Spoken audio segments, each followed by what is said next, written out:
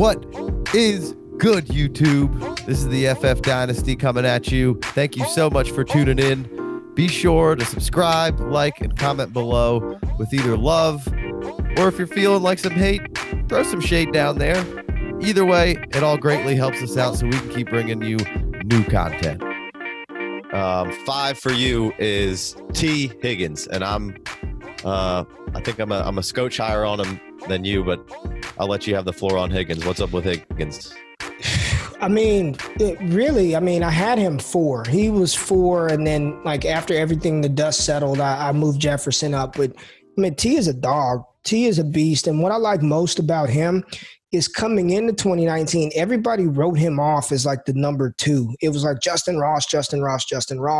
He's the alpha.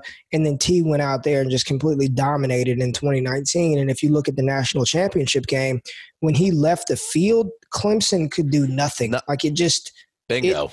It shut down. I mean, they looked inept. They had no clue what to do when T wasn't on the field. He got like a 70-yard touchdown pass called back off of some BS. I just think even myself, after the combine, there was a little bit of overreaction from me. Oh, my God, T didn't run. He didn't test. Like, I got to move him down. His excuse wasn't great. You know, I'm fine with him not running and not testing.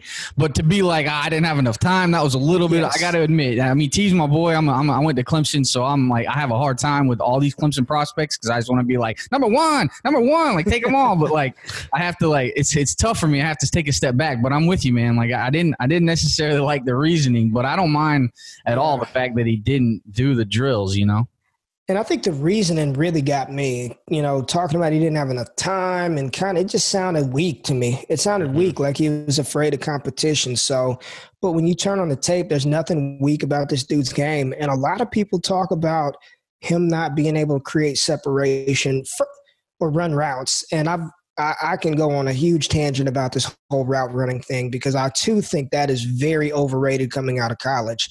Look at DK Metcalf. The ones who can do it, love it. The Jerry Judys of the world, the technicians. But I can assure you, I can name Hall of Fame wide receivers who didn't run the full damn route tree. Okay, it doesn't. Go look at Calvin Johnson's route tree. Go look at Calvin Johnson's route tree. Andrew Hawkins from the Cincinnati Bengals ran some of the crispest, cleanest routes you will ever see, and he did absolutely nothing in the NFL and nothing for your fantasy team. But there's nothing to dislike about T's game. Like, okay, he's not a blazer, right? He's not going to catch a tunnel screen and take it 90 to the crib. But he's physical at the point of the catch. I think his ball tracking ability outside of CeeDee Lamb, maybe a Bryan Edwards, they're the top in this class. When the ball's in the air, he's going to go get it. He's physical as hell at the catch point, and he is a very good route runner. Like, I've seen him run breaking in routes. I've seen him his out routes, you know, those 5-yard out routes where you've got to create separation. And it just looks different, man. Everybody, he's not going to look like Jalen Reagor because he's not 5'11", 190, 6'4", 215 pounds. Right. But I really like everything about T's game, and I think his size and the way that he wins will translate to the NFL. Like, I'm not concerned about him translating it to the next level. I like him a lot. Yeah, I slightly edged. I was in love with Mims. I had Mims up there at 5, and I'm with you. I slipped him back once I started really honing back in on Higgins a little bit because I kind of agree, man. Like I think when Mims has the ball in his hands, I just don't see like he's not quite like as like a dog when Higgins has the ball. And like, I mean, I know it's one play, but go back to the national championship. They ran a reverse to T. Higgins, and he outruns somebody to the corner, sheds off a blocker, and then runs over somebody going into the end zone. Like, I understand it's a national championship, but LSU, that's a bunch of top-notch athletes on the other end of that. And, you know, you can say what you want about Clemson not playing whoever in the ACC or whatever, but, I mean, he's shown up in a lot of big games. He played pretty well against Arnett and Okuda in the game before, and he played pretty well against some really good D-backs in that national championship game. And like you said, I mean, that Clemson offense was a shell of itself when he left that field. And he made – obviously you're playing with one of the best prospects that we've seen in a long time at your quarterback position. But there's a lot of times where he makes him look good. Like he adjusts to the ball in the air, like you're saying, and plucks it out of the air because it was a little behind him and it was a little off target.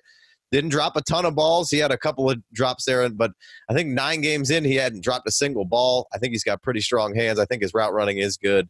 I like his after the catch. He's not a burner, like you said.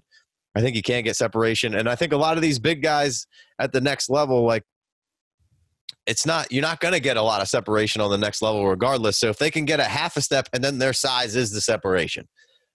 Did anybody care about Des Bryant not getting separation when he was dropping 13 touchdowns a season? Right. I mean, there's different ways to win. There's so many ways to win at the next level. And if you're expecting Stephon Diggs' level of route running precision out of T. Higgins, then you're fooling yourself from the jump. And I say it's not just one play. I mean, that play in the national championship game, there are a lot of wide receivers who would have just tiptoed out of bed. He was right there on the sideline, right? What 6'4", 215 receiver runs a reverse like that? I'm about to put my shoulder down, run you over, and then go into the end zone. Like, that just shows his mentality, man. I'm a big fan of his game. I think he's going to be a big time value in rookie drafts because there are people who are soured on him. But he's just Mike Williams. He's just Mike Williams 2.0. He's better than Mike Williams. I had this conversation with my boy, I'm not shading Big Mike Dub at all, but I think he's better wide receiver prospect than Mike Williams. Yeah, I think he's quicker than Mike. Yeah, he doesn't have that elite long speed, but I think he's fast enough. I mean, and a lot of the things I like about Mims, he does really well too. Like, he beats press coverage and he's physical and makes contested catches. And like, sometimes he needs to bring that ball. He needs to tuck that ball in after the catch. There's a fair amount of he catches it and keeps it held out there in front of him and gets swatted a little bit. But I mean, I think he's a hard working dude. He's humble. He's going to come in and work real hard. So I'm loving some T. Higgins. I'm trying to get him where I can. I agree. I think it'll be a little bit of a value, but we'll see what happens on this week with the draft. So never know. Yeah. So I got Rager at 5. That's where I'm putting Rager, but I'm really, like Jay Wayne said, I'm really interested to see what's going on. Jay Wayne, who you got at 5? I got Higgins there at 5. Okay. I got Higgins at 4. So that's the next guy. So let's carry you into that.